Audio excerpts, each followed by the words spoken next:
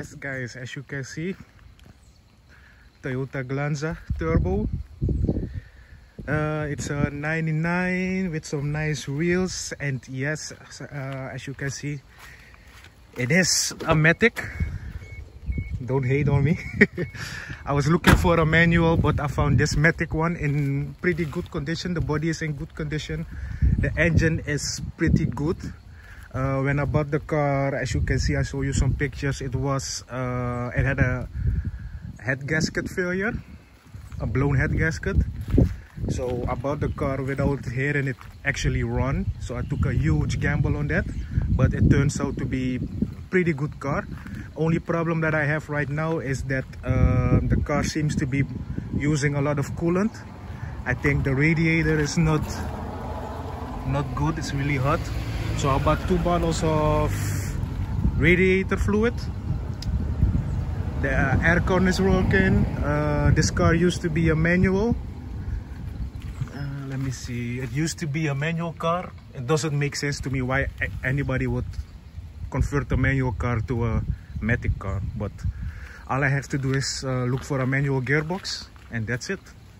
The car is driving pretty good. But as you can hear in the clips that I'm putting in, it needs 4-wheel new bearings as far as I know. But other than that, yeah, it's pretty good.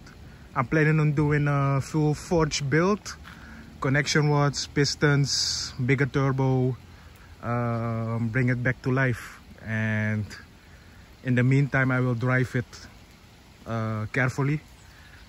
And yeah, it's time to search for parts. It's raining, so I gotta get in. It's raining, but I gotta give you guys the startup. It got a nice Grady blower valve. Let me see. I don't want to get wet or sick.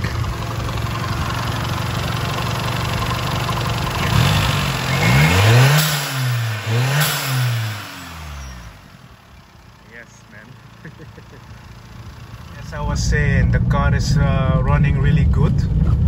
The only problem I have right now is the car tends to run really high, the temperature. I put in some coolant this morning and the temperatures are good. But as far as I know, the car is losing coolant from somewhere. And if you put on the AC, the temperature is spiking.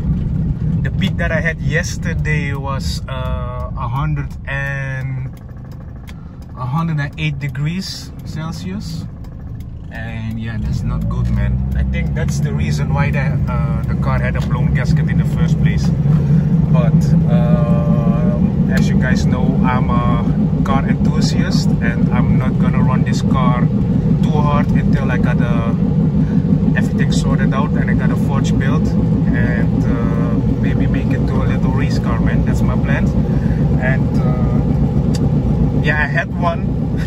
Ryan doesn't, he don't want to sell it to me.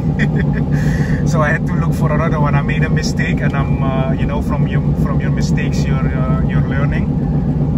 And I'm not gonna make this mistake again. If it's broken, then you know the car's just gonna sit in my garage or somewhere else until I fix it again. But these cars are pretty rare, man, and you know.